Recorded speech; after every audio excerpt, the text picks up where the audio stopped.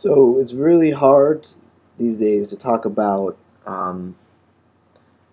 whatever pure libertarianism is and whatever pure socialism is and pure communism, pure market capitalism.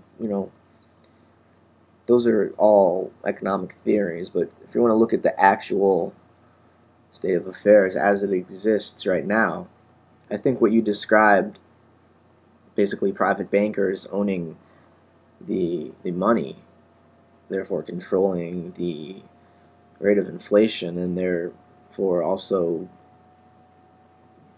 being able to make themselves very wealthy just based on market speculation, because they know they control the marketplace.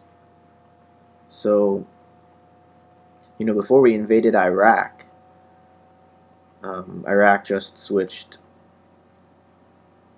to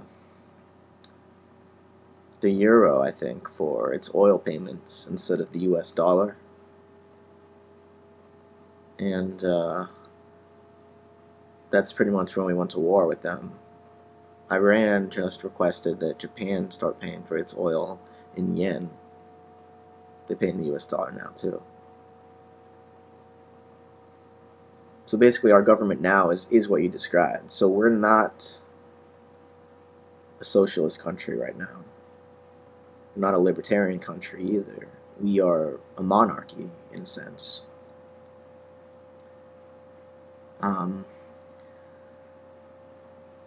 So I think, in a real world example again, Ron Paul ran as a libertarian candidate in 1988, but he's really a constitutionalist, which the Constitution is a form of socialism. It's a set of standards, human rights standards, and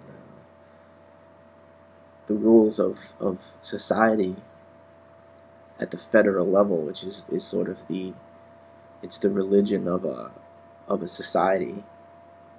It's the Ten Commandments. That aspect of a country, of our country, is socialist, but we don't really pay attention to most of those amendments anymore. So the we the people notion is just not here anymore. But if we return to the actual meaning of the Constitution, that would be true again.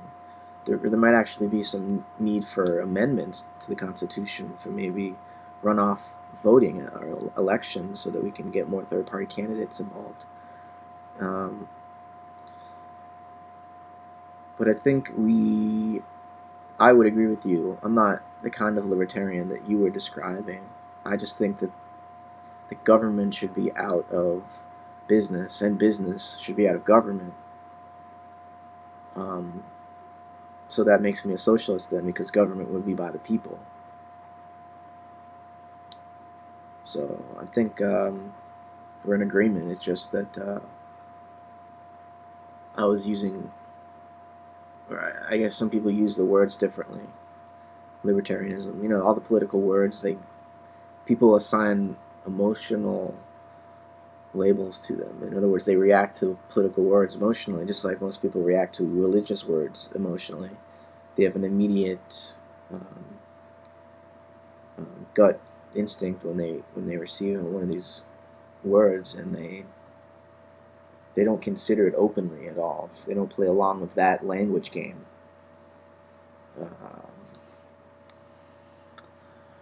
But I think we're trying to convey the same meaning with a different game, maybe. But I think we're in agreement.